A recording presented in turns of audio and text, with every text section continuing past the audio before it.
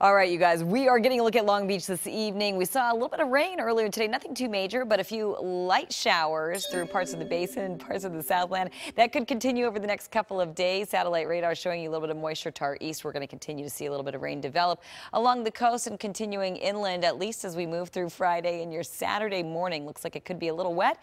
By the afternoon, much drier, and the raindrops are pushing off to the east. Temperatures in the 60s and 70s this evening. 70 Beverly Hills, 72 Compton, 71 Buena Park as we move over to Mission Viejo, 70 in Dana Point, 69 the Inland Empire in the 60s, Big Bear 50, Palm Springs at 82.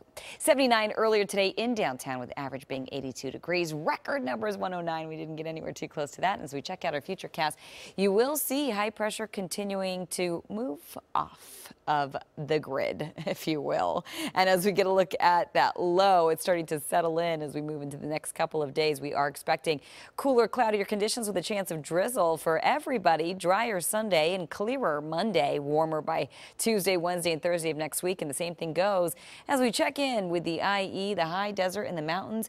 Drizzle lasting through Saturday. By Sunday, we are clearer. By Monday, we're warmer and continuing to warm later into the week by Wednesday and Thursday. You'll see that right there with upper 80s, as if this fall weather never hit, right? But we're enjoying it. I just did a little poll on social media that said, are you enjoying this fall weather? So far, 100% of you have replied yes. So, if anyone wants to reply no, let us know. Curious. All right. But it seems to be cool. Like everyone seems to be happy. So there we have it.